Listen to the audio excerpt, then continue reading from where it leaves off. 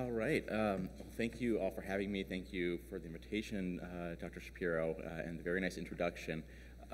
So I want to make sure that we have a lot of time for questions, but I also just want to note, I want to start every talk in the future by being preceded by guided meditation. That's really a wonderful way to transition into, I think, the last session of a day.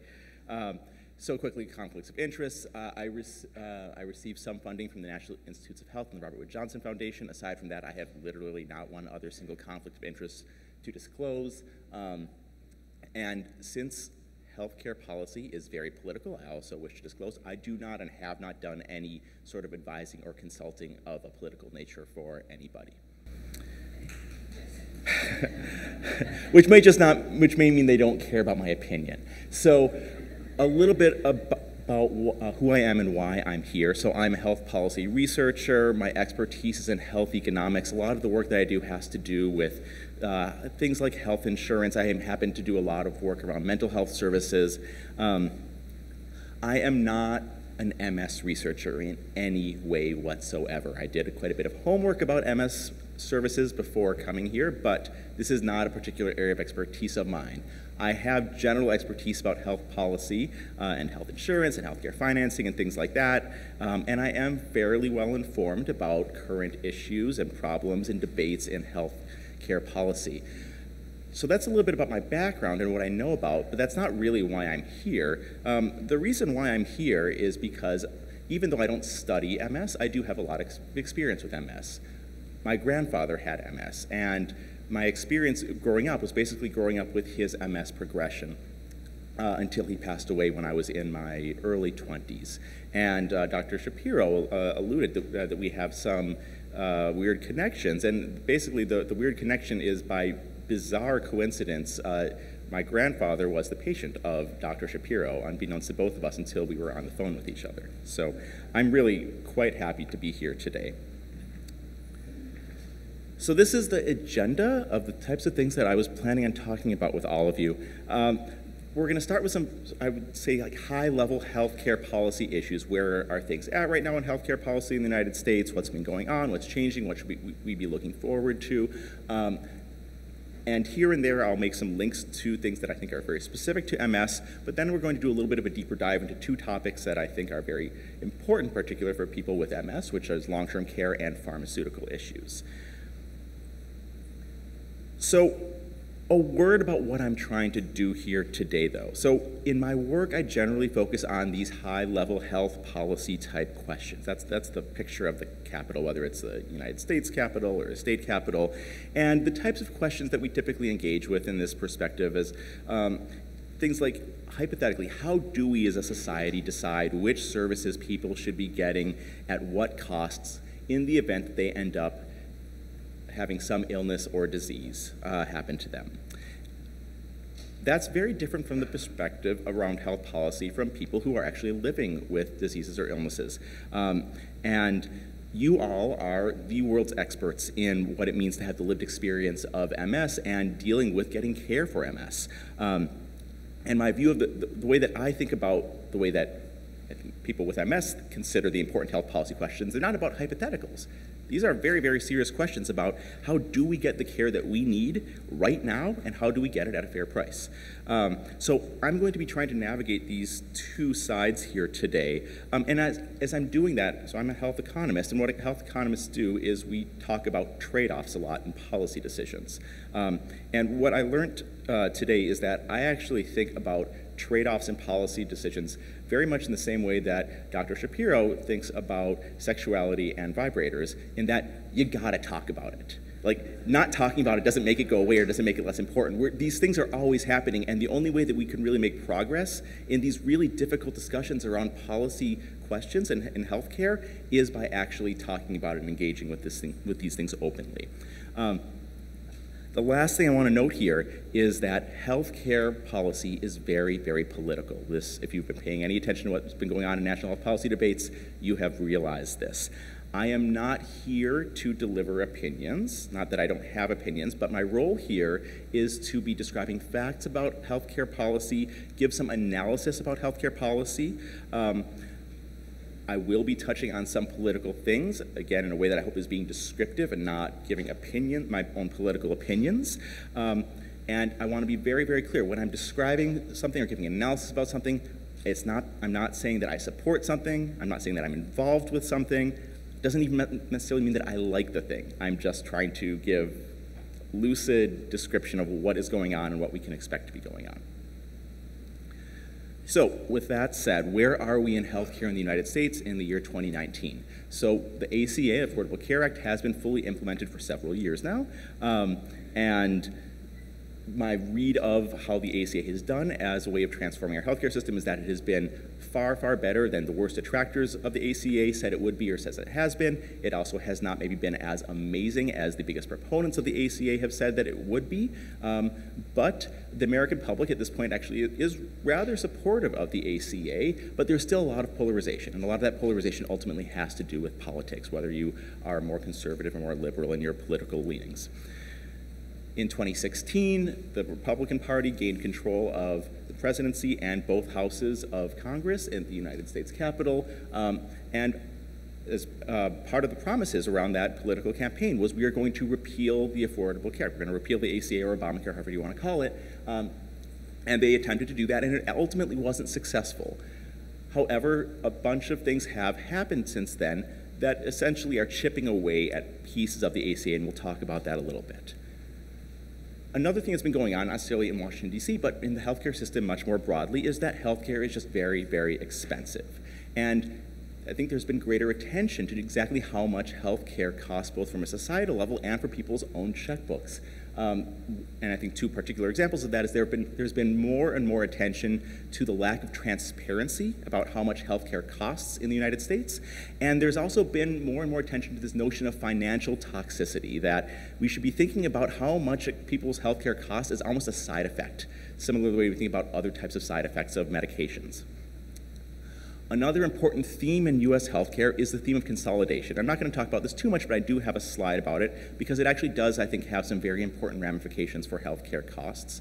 And then finally, medical innovation. And I'm going to touch on this a little bit more when we talk about pharmaceuticals, but there has been a lot of important medical innovations, particularly in the pharmaceutical sector as it pertains to multiple sclerosis care that has been ongoing for a while, and it looks like it's going to be continuing into the future.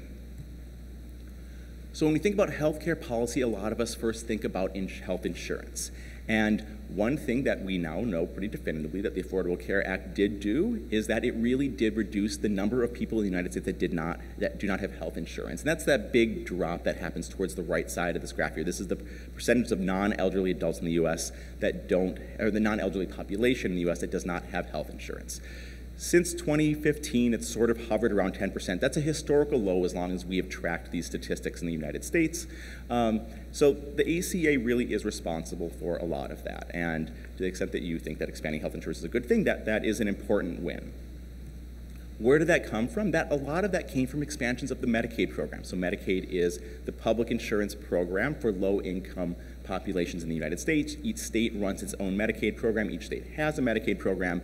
A big feature of the ACA was that it allowed states to expand their Medicaid programs to cover all people up to 138% of the federal poverty line. Many states have elected to expand their Medicaid program in this way. Many states have not. There is a pattern here. More liberal states were the ones that have elected to expand their Medicaid programs. More conservative states have chosen not to. There are a few exceptions here and there, but that is the broad pattern.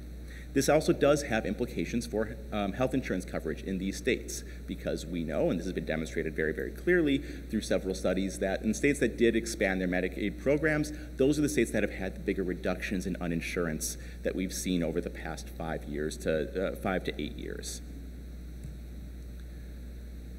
So healthcare is very, very expensive, and this is sort of these are the high-level statistics about healthcare spending. So the most recent data that we have available on healthcare spending in the United States is from 2017, and in 2017 we spent $3.5 trillion on healthcare in the United States in that 1 year. That's coming close to being 18% of our total economy.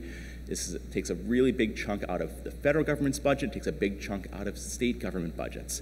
If you compare us to other industrialized countries, we spend far more on healthcare than other countries do. I'm an economist, and we're supposed to be comfortable thinking about large numbers. I can't wrap my head around $3.5 trillion. The best way that I have to try to get a sense of just the magnitude of how much we spend on healthcare in the United States is to say that we spend $6.6 million on healthcare in the United States every single minute. That's what adds up to $3.5 trillion a year. It's really an astronomical amount of money.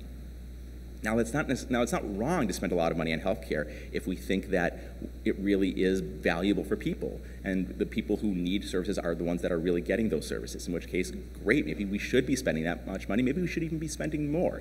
The question is whether we are, as a system, really getting that value that we want. So that's the Washington, D.C. policy perspective on healthcare costs. That's very different from the perspective of people that are actually having to deal with paying for healthcare themselves and what the implications are for their families. So healthcare, out-of-pocket healthcare spending has been increasing very significantly. And you could actually, this is one example of how this is being manifested. This is looking at people who have employer-sponsored health insurance and what percentage of people with employer-sponsored health insurance have a deductible in their healthcare plan that is $2,000 or more. That's a pretty high deductible. There are a huge number of American families that are employed that would have a hard time coming up with $2,000 to be able to pay for health care before they hit their deductible and the other parts of their health insurance benefits start kicking in. Now, this goes from 2009 to 2018, so it's just over a quarter of people in this group here had this very high deductible in 2018. You could draw this line back farther. This has been a trend that has been going on for a very long time. It's not really driven by any one thing. This wasn't caused by the Affordable Care Act, for example. This is just caused by health care is very, very expensive. Health insurance is expensive because health care is expensive. But as you probably suspect, high out-of-pocket costs have consequences for people and for families. So this is looking at nationally representative data where this comes from a survey and asked people about a bunch of questions about their experience with healthcare. And some of the questions they asked about were about how often you or people in your family had to do certain things that we probably think of as not being very desirable in healthcare. So these are the things on the left-hand side, the left-hand column here. Whether or not you postponed or put off care, whether you treated yourself at home instead of seeing the doctor, whether you avoided doctor-recommended tests or treatments, whether you did not fill a prescription or skipped doses of a prescription. In a well-functioning healthcare system, we would like to think that those things are happening very rarely, if ever. However, they are happening pretty frequently in the United States. The left-hand column is looking at families that don't have any chronic conditions whatsoever. Even in families without chronic conditions, 40% of people reported having to do at least one of those things in the past year. Let's look at families with chronic conditions. MS is a great example of a chronic condition. 60% of people responded that someone in their family in the past year had to do one of those four things. Let's look at the right-hand column here, people with chronic conditions who are in healthcare plans that have high deductibles. 3/4 of people in these plans with chronic conditions are reporting that they are doing these things that we really think we shouldn't be seeing in our healthcare system. So out-of-pocket costs really do have significant consequences for people's access and use of appropriate and important healthcare services.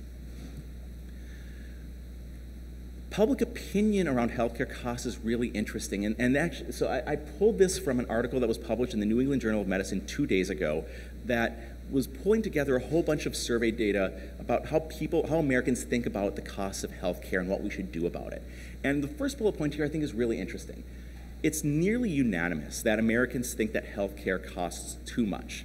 However, it's also nearly unanimous that Americans think that we should be spending more as a country on healthcare. Now, there's, I think, a pretty obvious tension here, and this is sort of one of these issues of trade-offs when we talk about healthcare policy. We really want to be protecting people from the high cost of healthcare when they really need it, and we want to make sure that we have enough resources that are going to the people that need it. On the other hand, it's very, very expensive. In terms of specific things that people are interested in, there's very strong support for having low drug prices, there's very strong support for protecting coverage for pre-existing conditions, and there's also very strong support for protecting Medicare benefits in particular. When you ask people about who to blame for healthcare costs, there are a few groups that get a lot of fingers pointed at them. And they're actually, this is an order of the, from most to least, but this is still the group that gets the three groups that get the most blame, and in order, it's pharmaceutical manufacturers, followed by health insurers, followed by hospitals. There are a lot of people that point the blame at those three groups for why we have such high healthcare spending in the United States.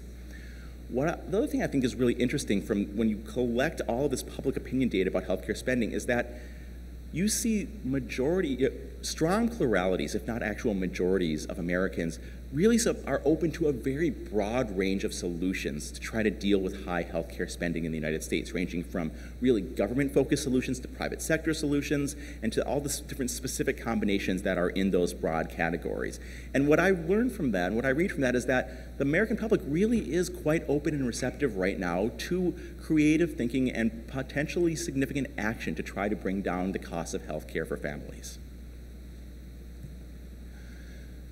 So I'm not going to dive too deep into this, but there has been this ongoing trend for a very long time of having more and more what we call consolidation in the healthcare system, both in terms of the health insurance system, but also the healthcare delivery system itself, which is essentially about mergers. So we have health insurance companies merging with health insurance companies. So recently we've had this big merger of a health insurance company, Aetna, merging with the pharmacy giant CVS. We also have hospitals merging with hospitals, or hospital systems merging with hospital systems merging with physician groups. All of this is ultimately creating more consolidation in healthcare and also less competition. Why is this important? It's not like I think that it's not that I need to recite the Wall Street Journal to all of you, but this actually does have consequences. The best evidence on the implications of these trends is that they are part of the reason why we have high costs of healthcare, and in addition, there's really very, very little evidence that these trends are leading to improved quality of care. And if anything, most of the evidence suggests that these trends toward more consolidation is leading to poorer quality of care. All right, so what's been going on in federal health policy? So as I mentioned before, after Republicans gained control of the presidency in both houses of Congress, there was a significant attempt, a very serious attempt, to essentially repeal the Affordable Care Act. It was repeal and replace. And the major legislative effort to do that was not successful. This was when Senator John McCain famously gave his thumbs down and said, "I'm not going to vote for this," and that was the deciding vote, which caused the ACA to not be repealed. But that said, there have been a bunch of things that have been successful in the sense of trying to at least chip away or undermine parts of the ACA. So for example, the ACA had a mandate that people carry health insurance, and one successful thing that the Republicans were able to do in the big tax reform law was essentially get rid of that mandate. Technically just get rid of the tax penalty, but that's essentially getting rid of the mandate. The other things that have been going on is there have been a lot of regulatory changes that the Trump administration has been pushing around things like what are called association health plans or short-term health plans. And what this is essentially about is these are different types of health plans that are not subject to insurance regulations that the ACA put in place for what health insurance is supposed to look like, saying like you have to cover these set of comprehensive services, you're not allowed to deny services on the basis of pre-existing conditions, you're not allowed to charge people higher premiums based on their pre-existing conditions, things like that. These plans are not subject to those regulations. So in some ways, by expanding these types of plans, association health plans and short-term plans, it's almost sort of like an end run around what the ACA did to try to bring health insurance options back that were more common in the pre-Affordable Care Act world. Since the 2018 election, when the Democrats took control of the House of Representatives, we're basically at a stalemate for the big picture health reform issues, simply because Democrats and Republicans on big picture health reform issues are very, very far apart from each other. Nothing is going to get passed in any direction in terms of the really big ticket items. That said, there is still some interest and I think potential for movement and promise on certain areas where there is bipartisanship. So some examples here are issues around surprise hospital bills. There's a lot of interest in opioids and just prescription drug costs in general. I think that we see some promise there for some possibility of moving forward in a bipartisan fashion. I do think, though, that much more interesting stuff has been happening at the state policy level. And what's been going on at the state policy level really depends on what state you're in and what is the political leaning of your state. Conservative states have been still largely rejecting the Affordable Care Act's Medicaid expansion. What's been interesting, though, is in the last election, several states actually put directly on the ballot, should we expand our Medicaid program? And in several pretty conservative states, the voters said a pretty resounding yes, which is a little bit surprising because these are fairly conservative states, like Idaho, for example. And since then, the state legislatures have been complying with those the voters' wishes to a varying degree. The other things that have been going on in conservative states are there has been a movement to try to adopt more conservative health policy views. These are not new ideas, but under the Trump administration, there's sort of been more of a green light to pursue these types of things. And the big examples, I think, are in the Medicaid program. So again, the public insurance program for low-income populations. These are things like requiring that people are working or doing some sort of documented, like say, community service activity in order to qualify for Medicaid benefits.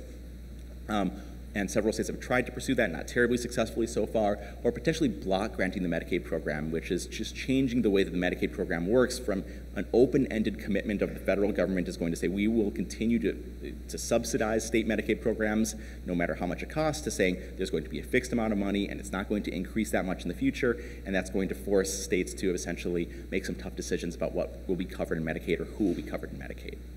In more liberal states, it's been a very different story. The state policy efforts have been more around trying to strengthen and shore up parts of the Affordable Care Act that in some ways have been undermined by some of the Trump administration's regulations, and also some other attempts to just expand healthcare coverage. And what I think is the really interesting thing here is the use of the so-called public option. So basically having a state public insurance plan that can be open to anybody, that would basically be sold alongside private insurance plans on individual health insurance marketplaces. Washington State actually is one of the states that has been leading on this so far.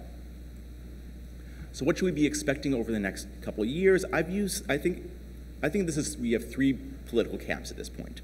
We have the Trump administration and the rest of the Republican Party, and I think that we've sort of seen what they are going to be trying to be pushing on the political and the health policy scene. They are still interested in repealing the Affordable Care Act. They're trying to reduce regulations wherever possible and restrict insurance benefits, restrict public insurance benefits like the Medicaid program and potentially the Medicare program.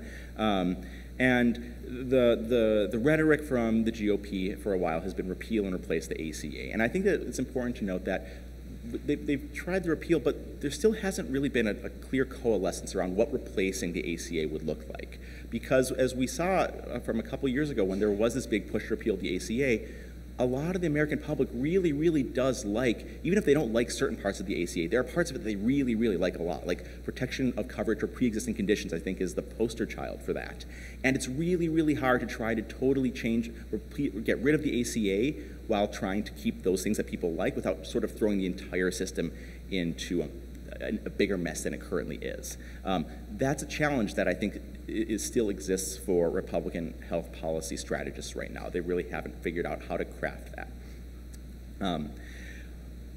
In the more liberal side, I see a difference between the centrist Democrats and more liberal Democrats. Centrist Democrats are really rallying around ways that we can build on the Affordable Care Act, and think about more incremental ways to improve healthcare coverage, whereas more liberal Democrats are really rallying around the notion of single-payer health insurance, Medicare for all type plans, and all this is going to be playing out over the next 12 to 18 months or so as we have the Democratic primary to see who's going to be running in the presidential election, and I think these issues are going to play very prominently. So what else should we be thinking about here? So there are, I think, areas of bipartisan agreement where we have the potential to see some interesting movement in health policy. I think that there is a commitment on both sides of the political aisle to have more competition in healthcare markets, hoping that that will reduce costs and potentially improve quality of care. There's big pushes for more transparency in healthcare prices and ending these practices of surprise billing. I think that we're going to see, I will not be surprised to actually see laws get passed around those three areas in the next 6 months.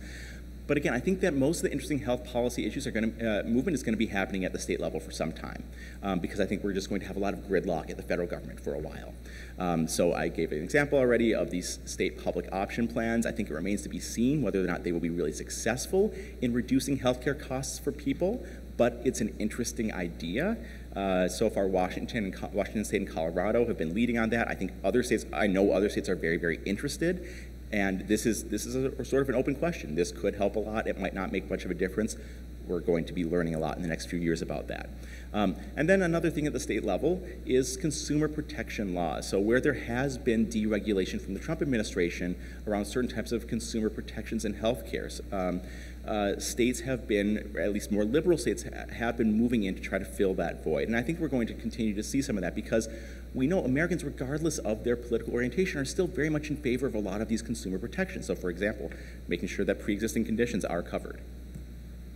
Okay, so now two specific issues. The first is long-term care. And I'm not going to spend too much time on long-term care, but this is a very, very big issue for people who have MS and for their families because disability is an important consequence of MS, and long-term care is one of the key ways that we manage disability.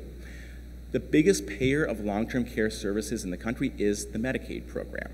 And I feel like I'm always obligated to note, and any time I give a talk about long-term care or disability, the Medicare program does not cover long-term care services. It covers some things that sound a little bit similar to long-term care services, but the Medicare program does not cover long-term care services. This is largely being paid for by the Medicaid program. There are some people who have private long-term insurance plans that help pay for long-term care, but not too many, to be honest. These plans are not that common or that popular. And otherwise, it's families trying to scramble to cover the cost of long-term care, whether it's families helping each other out directly with delivering long-term care services or scraping resources together to pay for somebody else to help out with long-term care services. I take actually a very strong view that this has been, for a very long time, the biggest failing of U.S. healthcare policy.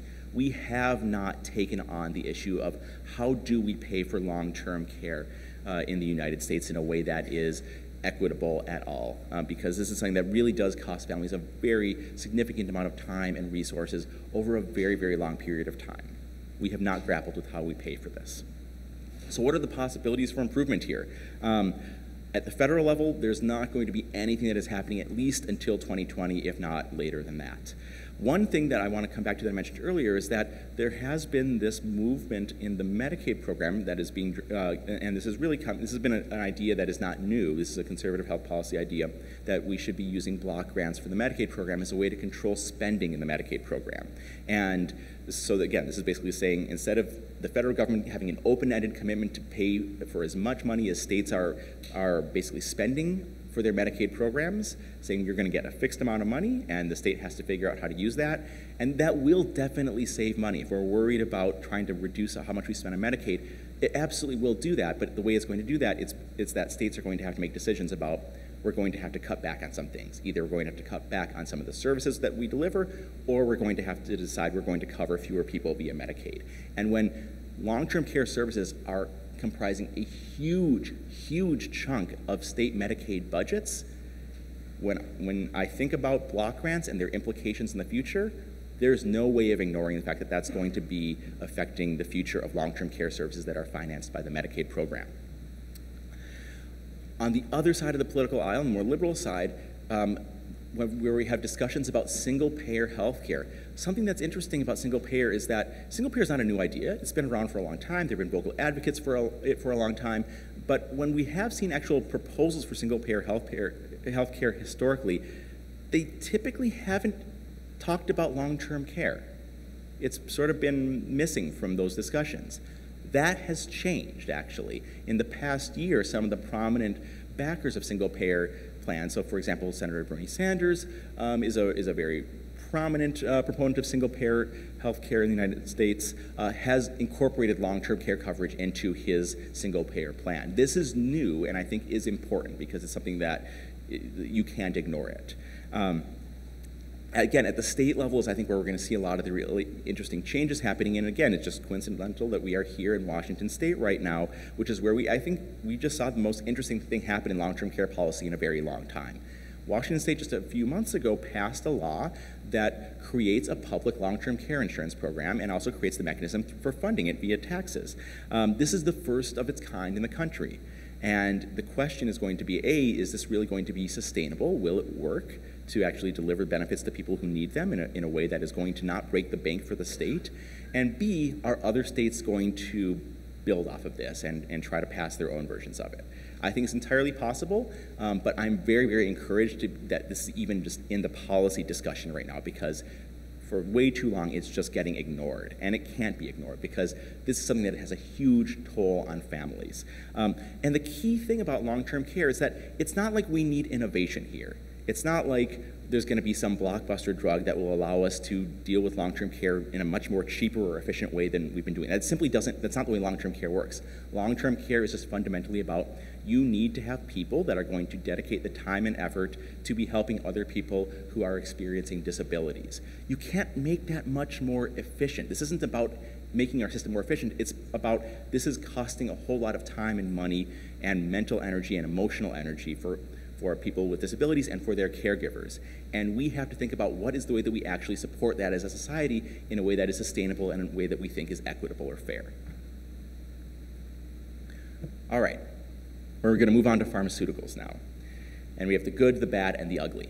So the good is that, and some of the other speakers have talked about this, there has actually been a tremendous amount of innovation and that have led to improvements in treatment of MS. That's a really fantastic thing.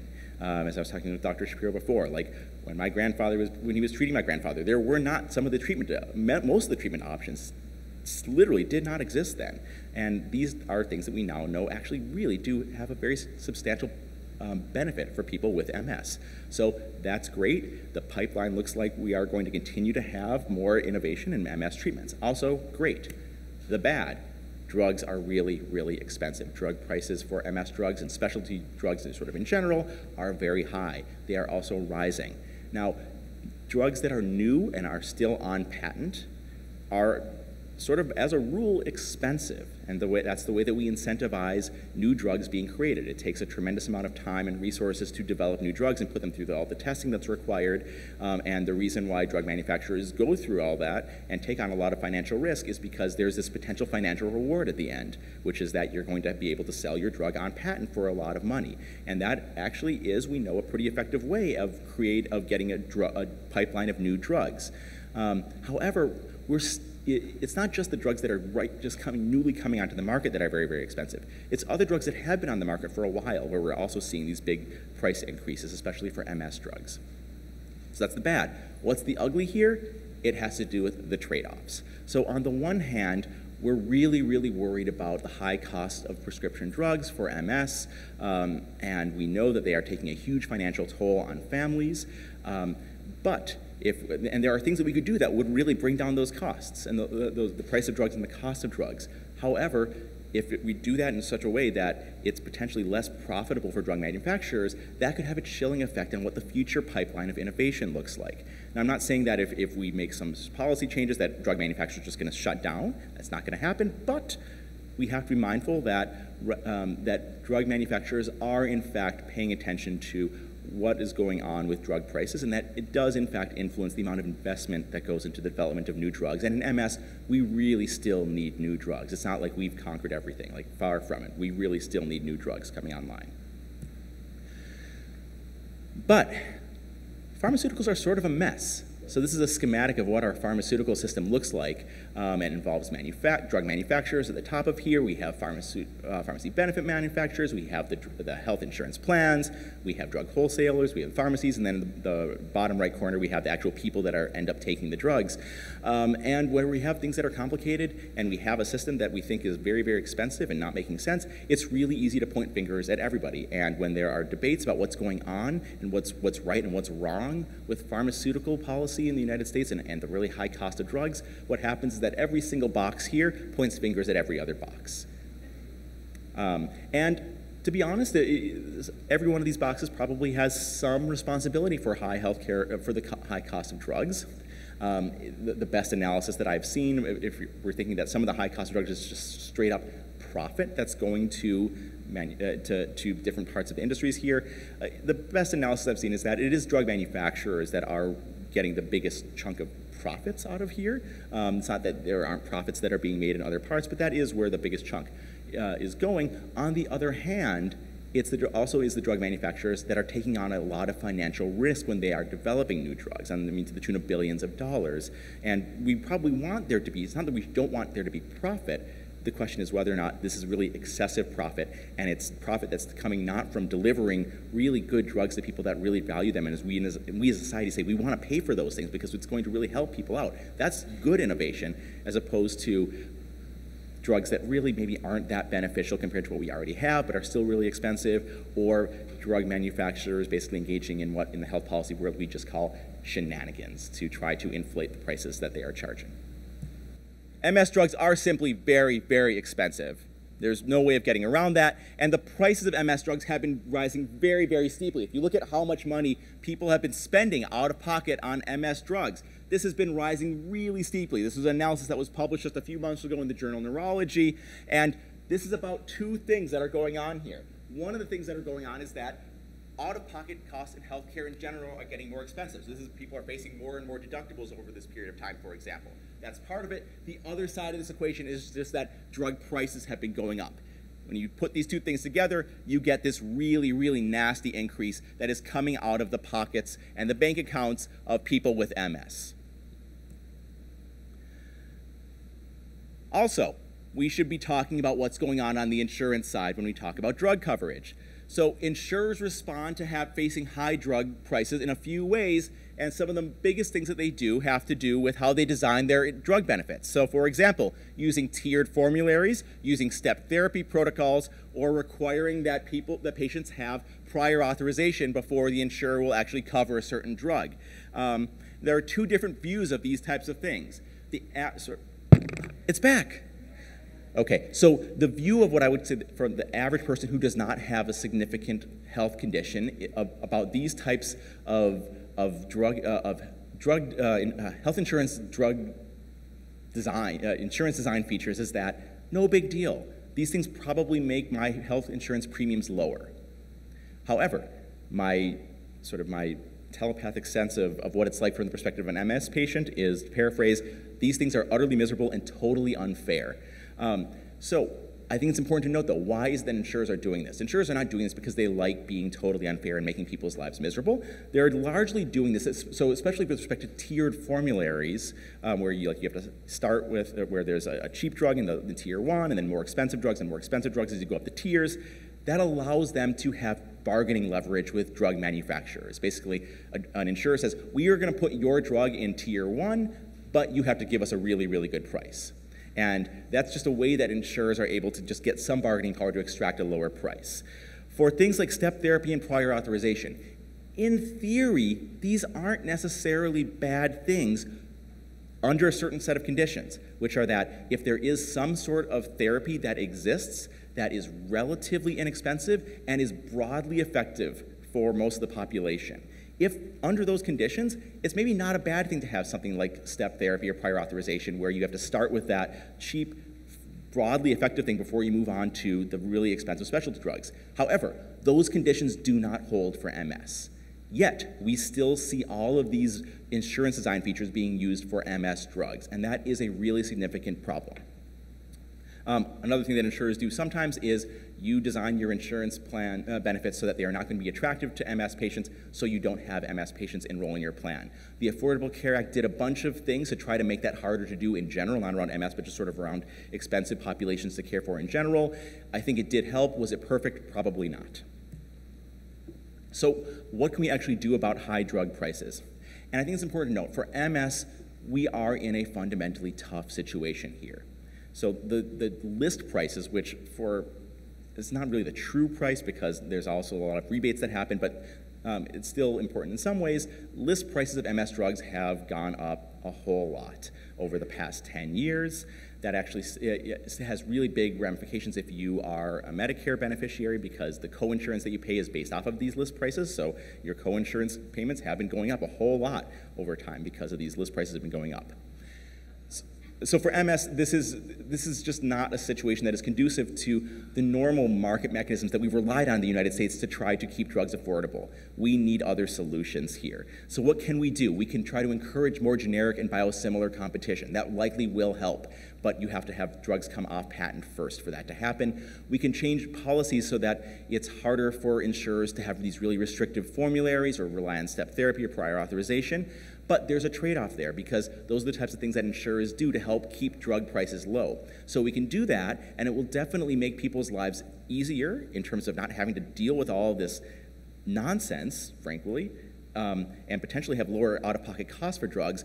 But the trade-off there is that the overall cost of drugs are going to go up because these are things that insurers do to help keep the cost of drugs down. So it's like we can't really have one without the other. I'm not saying that it's not worth doing. It's just we should be mindful of what the trade-off is.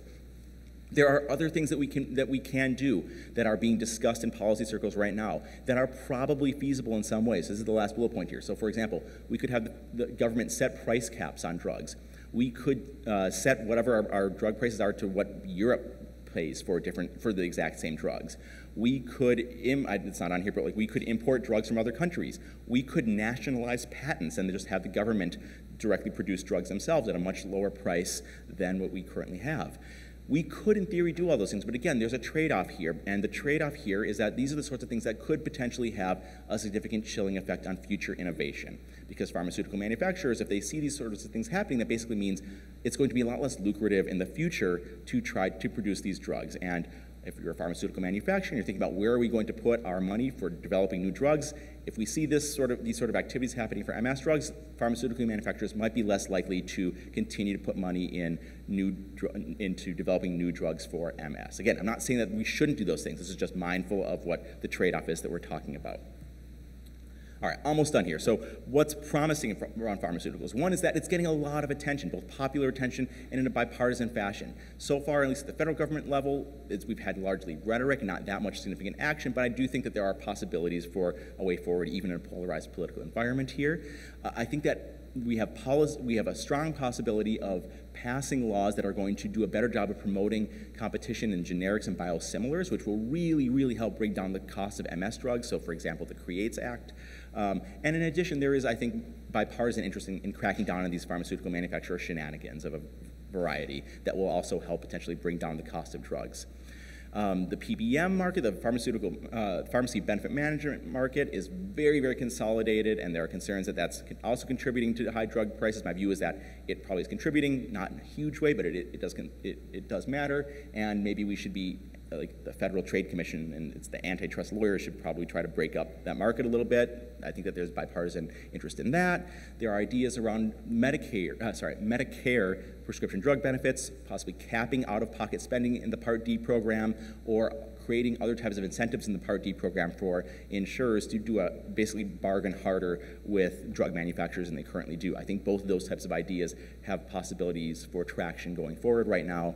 And then there's the issue of infusion drugs, which is a really, I think, tricky thing because of the way that they are treated very, very differently in commercial insurance or private insurance and in the Medicare program. In the Medicare program, that falls under Medicare Part B. So if you have Medicare Part B and you have a supplemental insurance plan, an infusion is probably not going to cost you much of anything. However, if you have commercial insurance, if you're working or you just haven't qualified for Medicare yet, you're probably facing really big restrictions on what the insurer will pay for in terms of these new infusion drugs. And I think so that doesn't sound promising. Why do I have that under the what's promising? What's promising here is that I think that the arguments for why insurers should not be so restrictive around how they're covering these infusion drugs, the arguments against that are incredibly compelling and strong. And I do think that where there are compelling and strong arguments, that is where there are possibilities for actually making progress. So what can you all do? Again, I'm going to circling back to something I said earlier. You all are the world's experts on the lived experience of having MS and dealing with getting services for MS. Advocacy is so incredibly important. Again, circling back to something I said earlier, the way that policymakers think about health policy tends to be in the abstract. What services should people get if they happen to get sick and at what cost? That's all very abstract and hypothetical. What policymakers really need to do is, need help with is getting the face and the stories of what it actually is like when you are in that situation, so that they actually can craft policy in a more thoughtful way. We've seen time and time again that when we have organized and visible patient advocacy, it can be incredibly successful. There's a long history of this. So if you are wanting to make change, you are the best people in the world to do it. You are the experts. It has been done before. There are successful models.